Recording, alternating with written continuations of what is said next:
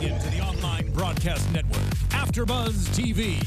Over 20 million weekly downloads in over 150 countries, and your #1 source for after-show entertainment.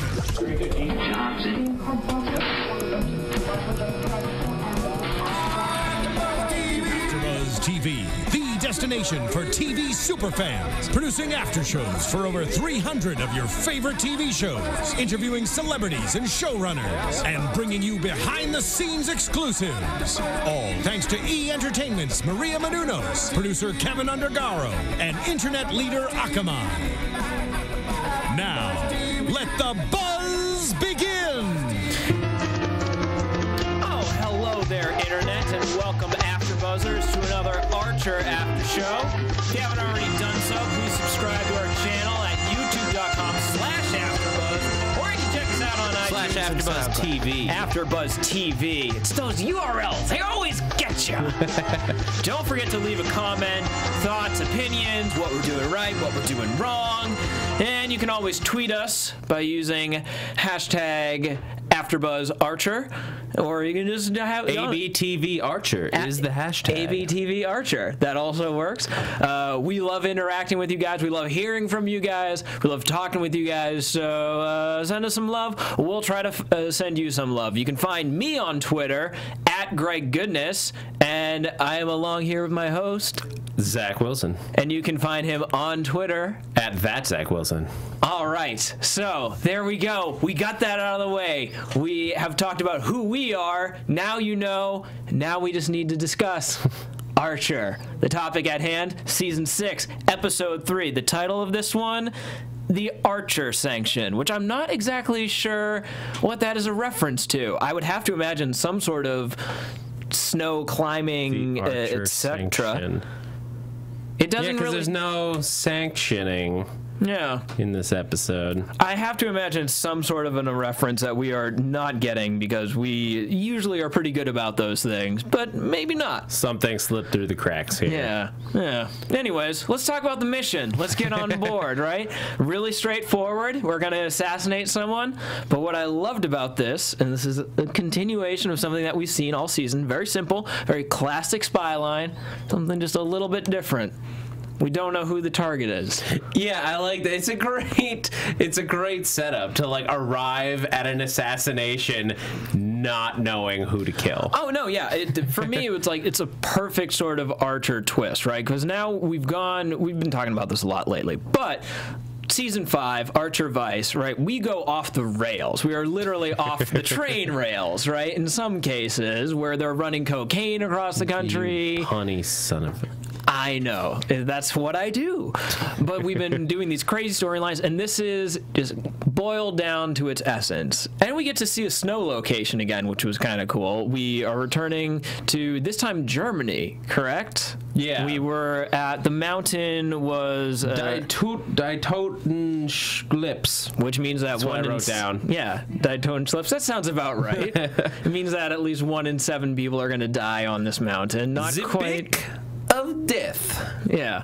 Oh, how chilling was that German guy's accent the entire time? It's like, whoa. Oh, they picked like the scariest of the foreign people. That's okay. Hold on.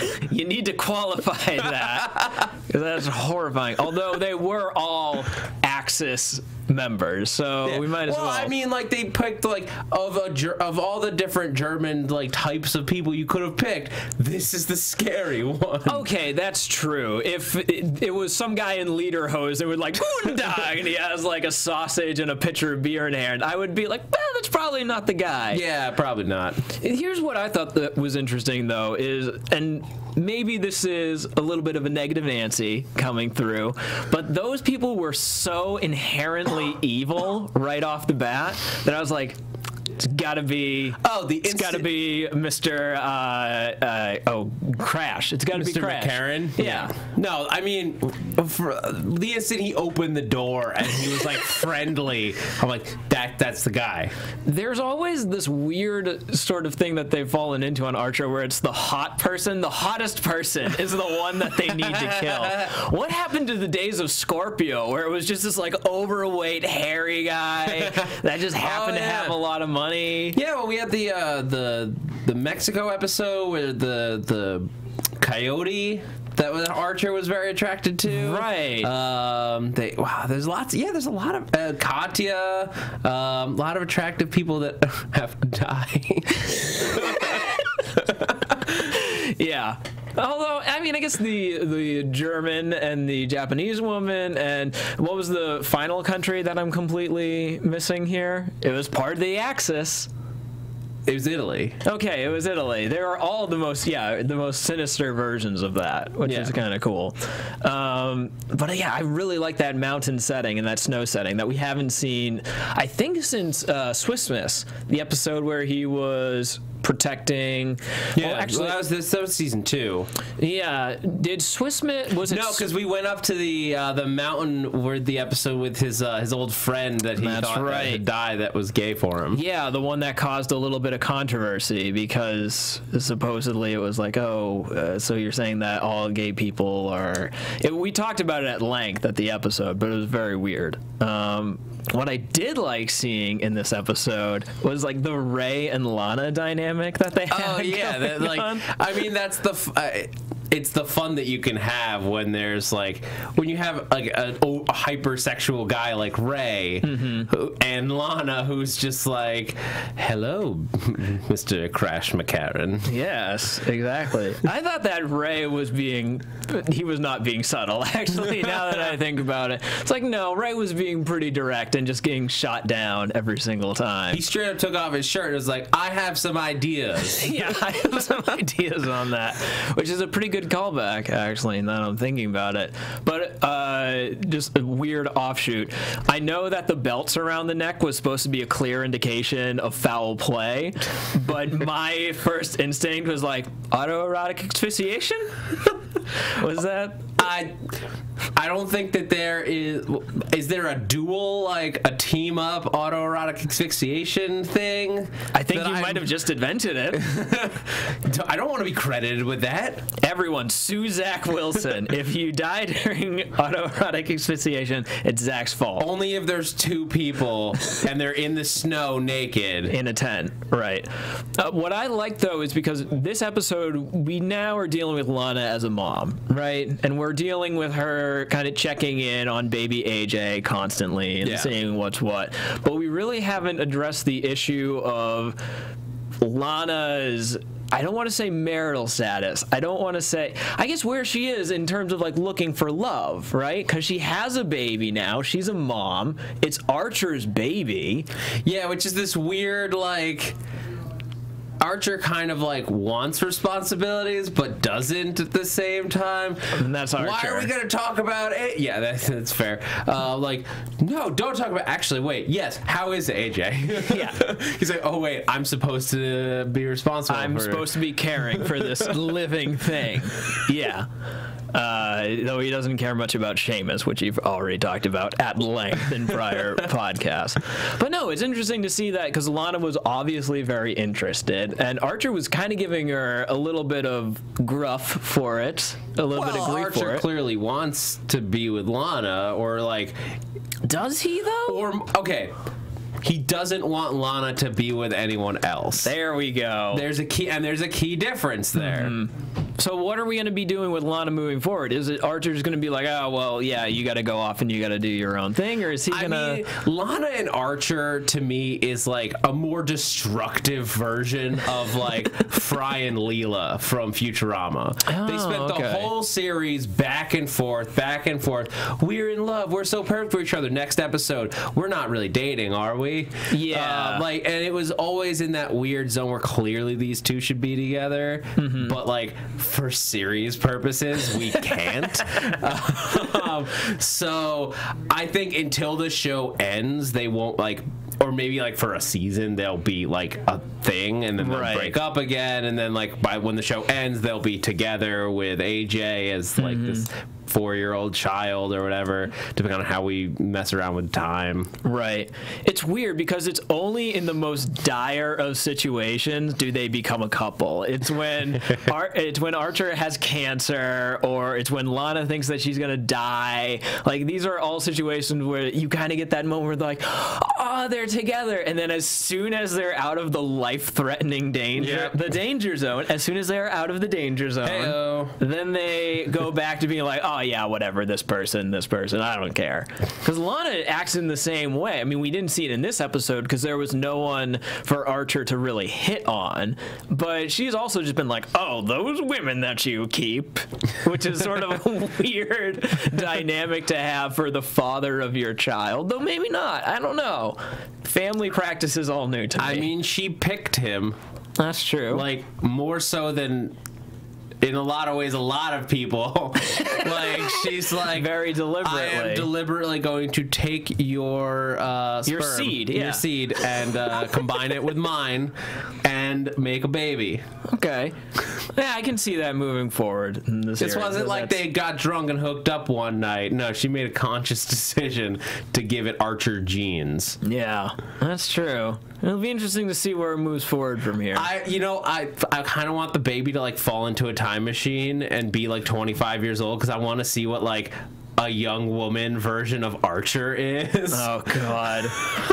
Disastrous. A horrible, horrible thing.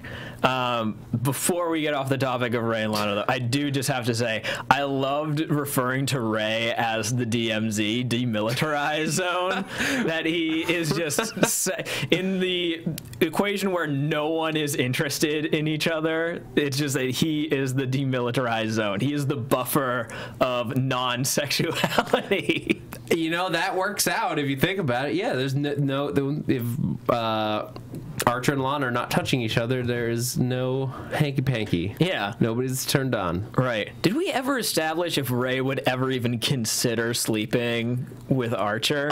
First season, right, when Lana is fake whoring herself out. She's like, hey, if you want to bang Lana Kane, take a number. And Ray has a number, and it's like, I thought you were gay. Nobody's that gay. So I forgot about that. Yeah, so the answer is yes, Ray would have sex with Lana. Well, I was asking if he would have sex with Archer, if we've ever established that. I totally missed what you were saying. Yeah. But I don't know. I don't think we've heard a no. Okay. I would be interested to see where that goes because, like, I honestly, like, it seems like they kind of have a thing going on. If, like, nothing else, you're just like, I want to see it. Like, I want to see that happen. I want to see that trajectory unfold just to see if Ray is able to totally distance himself from it or if Archer tries to deny it ever happened. I think Archer would just do it out of spite, like, just to make Ray feel uncomfortable afterwards.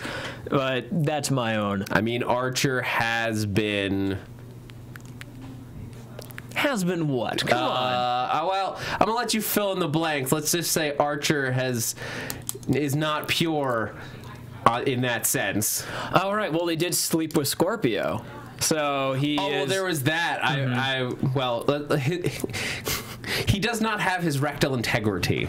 That's to steal a phrase. That is a horrible phrase. Where are you stealing that from? Television. That is, I don't like wherever you got that from. For a whole lot of political and personal reasons, I do not like that. Television taught it to me. Oh. You guys. No, it was technically he was raped. That's right. That's what the controversy was about in that episode. Yeah. Now I'm remembering all the way back to when his best friend came into town. I didn't want to bring it up in that sense, but it's true. Like when you break it down. Right. Man, this episode took a real dark turn. We had a real light and fun episode with lots of drinking and peppermint schnapps. Can I just say, I wrote down that recipe. Oh, did you? That sounds you pretty good. I don't know. Hot cocoa, creme de cacao, creme de menthe, and peppermint schnapps. That's tasty. That's a tasty beverage. Yeah, because you're drinking like a gallon of sugar. I mean, these are the people that came up with Green Russians, so I guess it makes sense.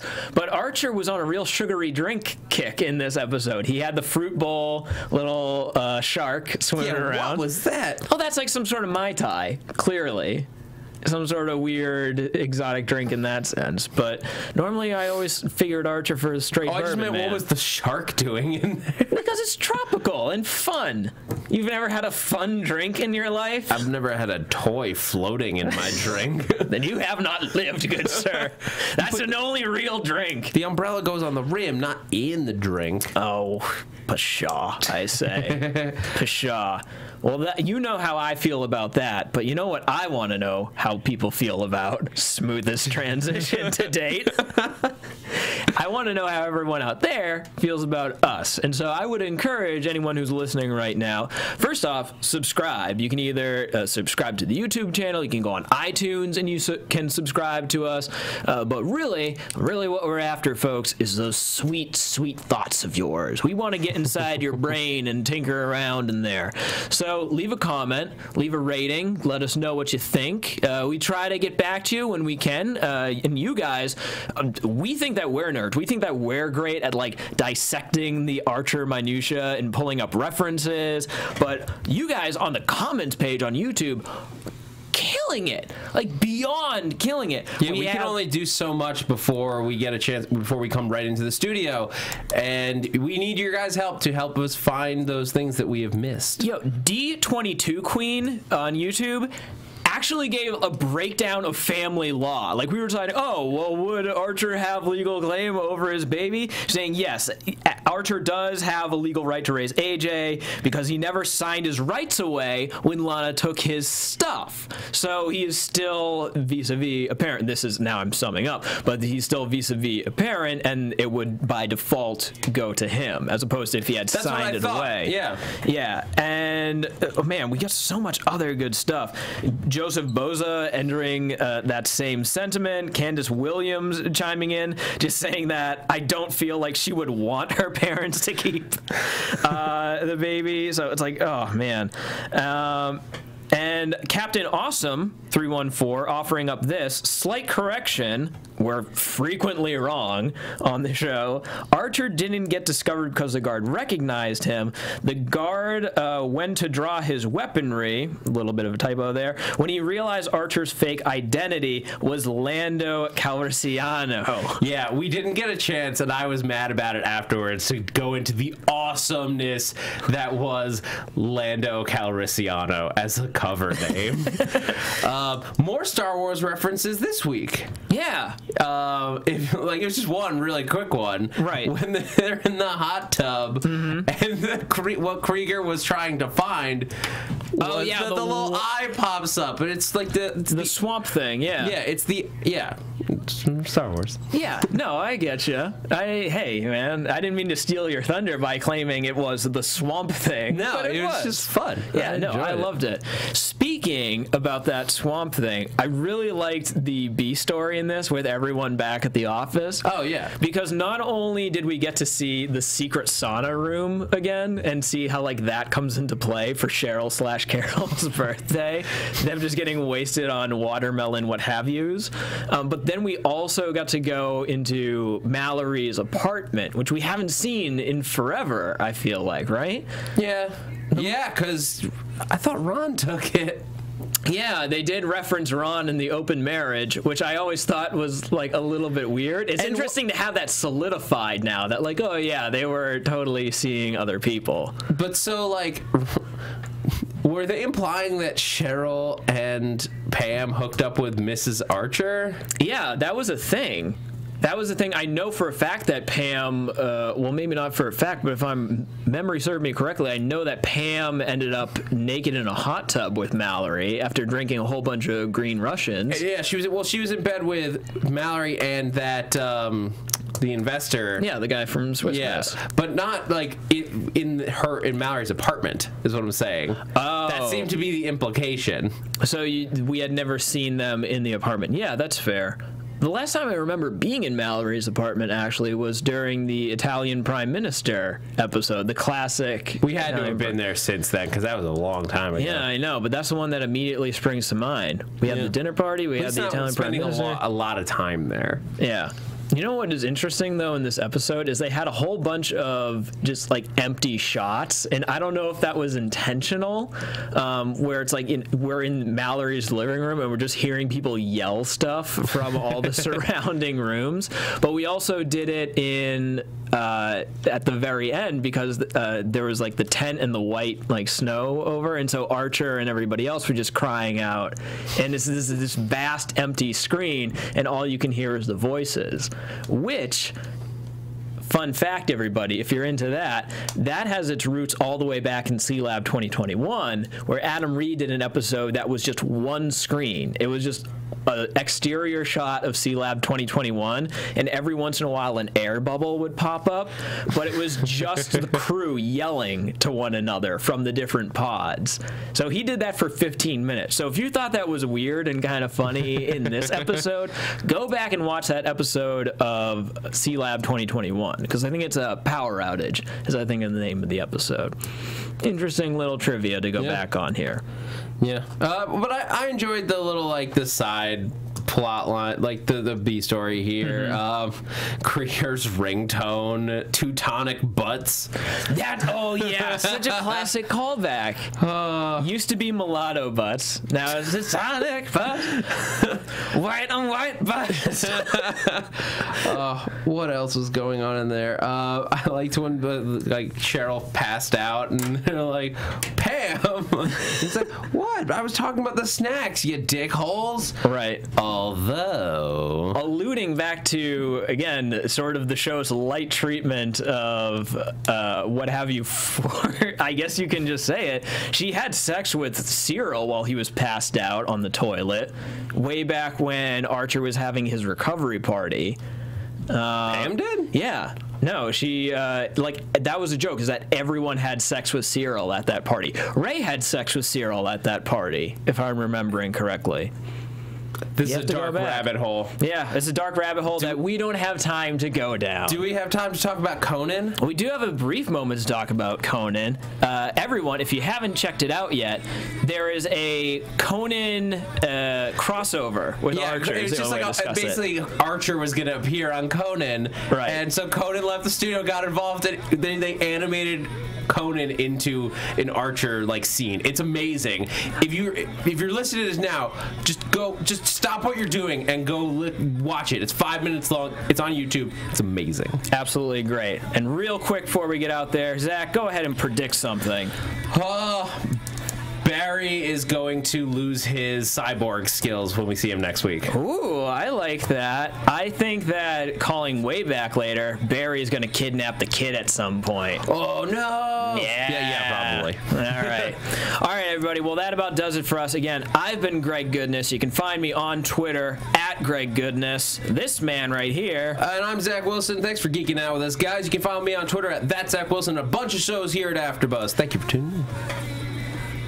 From executive producers Maria Menounos, Kevin Undergaro, Phil Svitek, and the entire AfterBuzz TV staff, we would like to thank you for listening to the AfterBuzz TV network. To watch or listen to other after shows and post comments or questions, be sure to visit AfterBuzzTV.com. I'm Sir Richard Wentworth, and this has been a presentation of AfterBuzz TV. Buzz you later. The views expressed herein are those of the hosts only and do not necessarily reflect the views of AfterBuzz TV or its owners or principals.